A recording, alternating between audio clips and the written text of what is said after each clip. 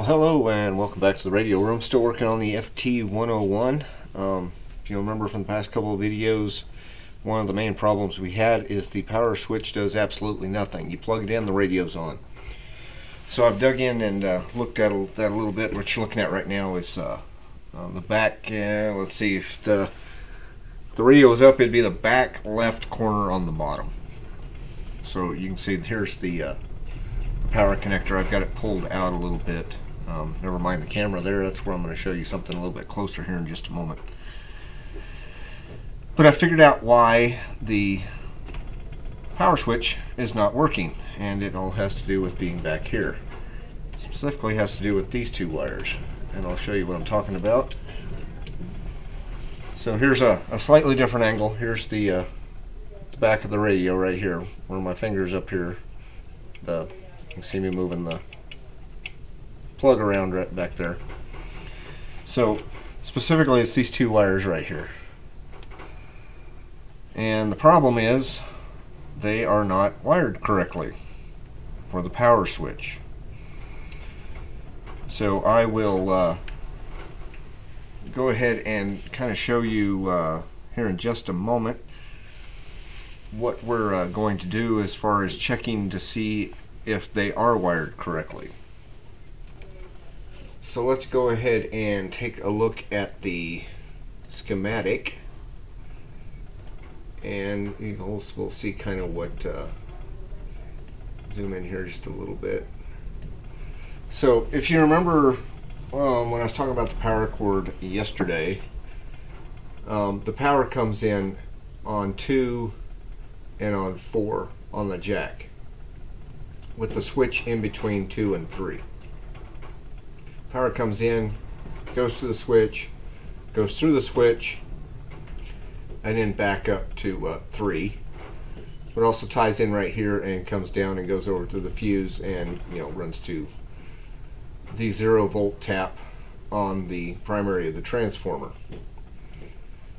So I was almost thinking that, well, maybe something was jumpered in here between these two. Maybe this solder, when they soldered this on here, this is not the original plug on the back of this radio. I did get a chance to talk to the owner of the radio, and the jack was installed. I guess a friend that he has. Shortly after he got the radio was in definitely a most used position and condition before he got it. And he said it didn't even have a connector on the back, I believe.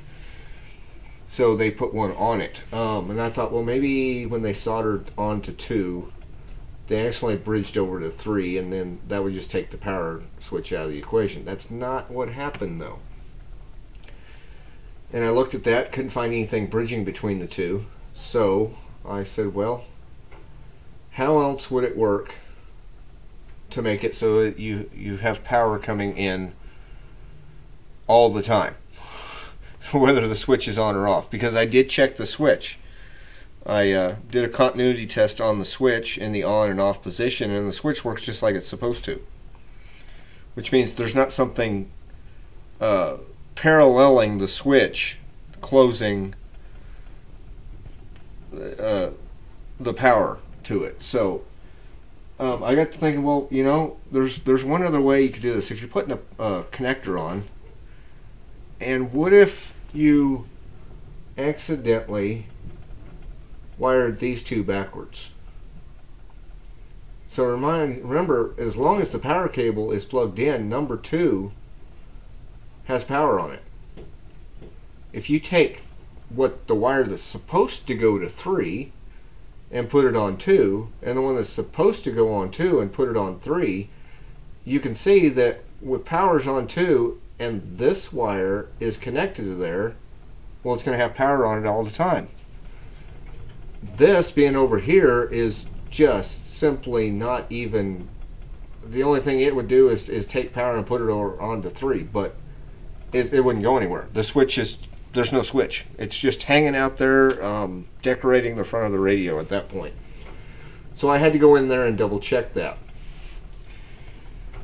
And we'll take a look at this a little bit closer here. I mean, there's just two white wires right there. And it's a little hard to see where everything's kind of going. You kind of twist your hand around, your head around, and try to get everything going. But I wanted to verify what I was thinking. So what I did was just, well, let's just check out what's going on as far as where everything is going to. If we look at the schematic again,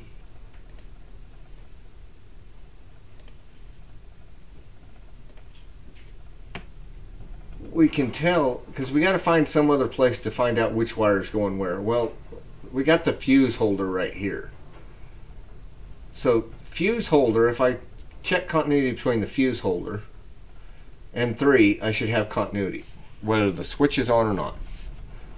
Or I can go to the 0 tap on the primary, which is running through the fuse on both of them, and I should still have continuity as long as the fuse is good. So that's what I did. So let's take a look at that and see if we can kind of go from there and make and check to see and verify what we're thinking. So I've got set up here to take a look at this. You can see I got the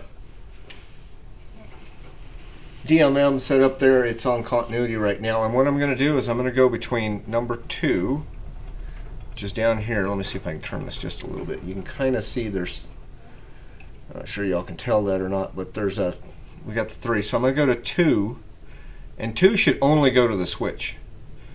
2 should not go to the fuse holder, and 2 should not go to the 0 tap, which is right there, and have continuity. So let's check that.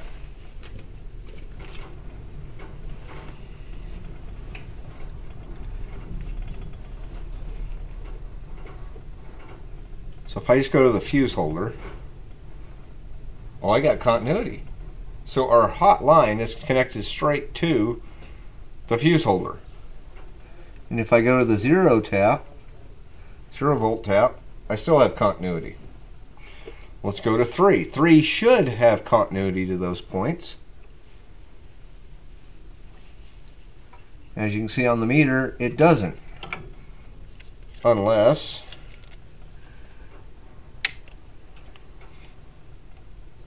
I turn the switch on. Well, 3 is the one that should be constantly connected to those. I should be able to go to 2 and not have continuity unless I have the switch on. So these 2 wires are just connected to, flip-flopped between 2 and 3 on the connector. That's going to get the power switch working again.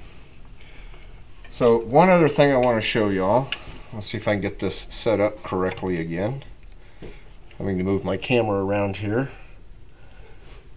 See if I can get this back in here in the right spot. Let's see if I got it anywhere close. Yeah, pretty close.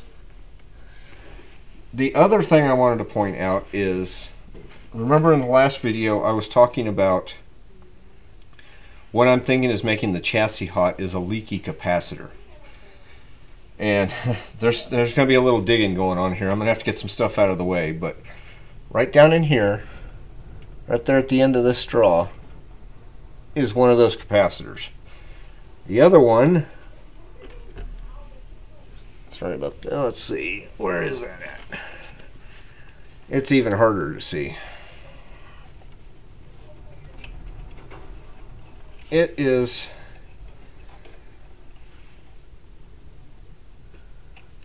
I'm not sure there's enough light in here to actually see what I'm doing here. It's right here.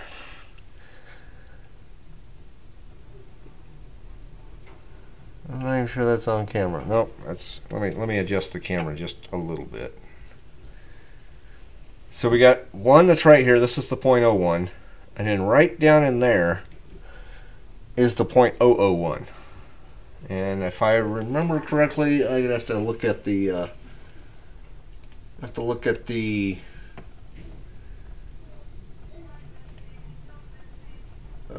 schematic real quick. The 0.001 is the one that I'm thinking might be the one that's leaky. So it's the one you can't really see it. It's right there. And to tell you the truth, it don't look pretty anyhow just from looking at it. It looks like the legs have kind of getting bent around in a weird way, and it's kind of cracked the coating on the outside of it. So I'm kind of wondering if there's maybe more damage. I can't see it very well. I'm gonna have to get some of this stuff out of here in order to kind of get in there and find out, because it's down in here. A lot of wires and stuff in the way. It's one leg soldered to the chassis. So I'll probably get the fuse holder out of here. I'm going to undo these two. I got to undo them anyhow to switch them around on the connector. Get them out of the way. Might have to like pull this blue wire off where it's soldered here. I think I'm going to be half removing this just to get into those really easily. I don't want to damage anything else. I want to get this stuff away from it as much as I can, because I'm going to have to do some soldering, and it's going to have to be some hot soldering, especially on the ground terminal or the ground side of those capacitors. I got to get in there and really get some heat, because that is to the chassis. So that's what we're doing right now. Got to get, like I say, get this out of here. At least those two. Maybe get that one out here just so I can get this wire out of the way. Probably take the fuse holder out, get it out of the way, then I can get into those capacitors and pull them out. I'm pretty confident that's why we've got a hot chassis. I did talk to the original owner, or the owner of it, and he did say that yes, there was times he'd reach up and touch one of the case screws on the top of the radio, just set his hand up there or something, where there was some bare metal maybe on a screw or something, and he say he's fine if he was on carpet, but if he was standing on concrete, something like that, something that was providing a better ground, he'd get a pretty good tingle off of it. So we're gonna see if we can't fix that as well. Really, from what I'm seeing, I think that's about the only thing that can be putting that 100 volts on the chassis. So we'll get in there and see if we can't make it so it's a little bit less of a adventure operating this radio. Everybody likes to charge out of life. They just don't want to be charged in life. So I'll get to that and see if we can't get this pulled out, and then we'll see if that power switch works better. As far as testing it,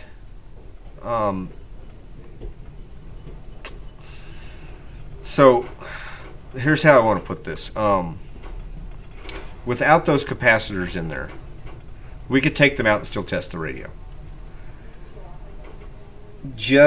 We got to be confident that we're not going to have a really big spike in the power line voltage, and it's also not going to be bleeding off RF, any EMI that happens to get into the power line, which I think for a short test would be okay. I'm just not sure. Like I said, I got to order those capacitors. I don't have any of those safety capacitors in stock, I don't think. I'd have to look around and see if we can do that, but I might be able to put it back together enough to test it and see if the chassis is still hot without those in there. If it's not, then we know that's the problem. We replace them, we're good to go. So that's where we're at. I'm trying to decide if I want to just pause the video and come back, or I might just put this out here as kind of an update, because we do know why the power switch is not working. I'm 99.999% confident as soon as I switch those two, the power switch is going to work fine.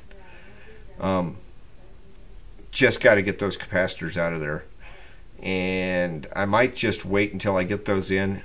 Just end this video here, get those in, get them installed, and test it under those conditions, because to test it without them in there means everything I took out of the way to get to them, I've got to put back in just to test it and then pull it back out to put them in. So we might just kind of have a little gap in, you know, a week or so between the videos on this radio until we get those capacitors in and put them in and see if that's what's causing the problem. But I'm pretty confident that's why we have the hot chassis issue.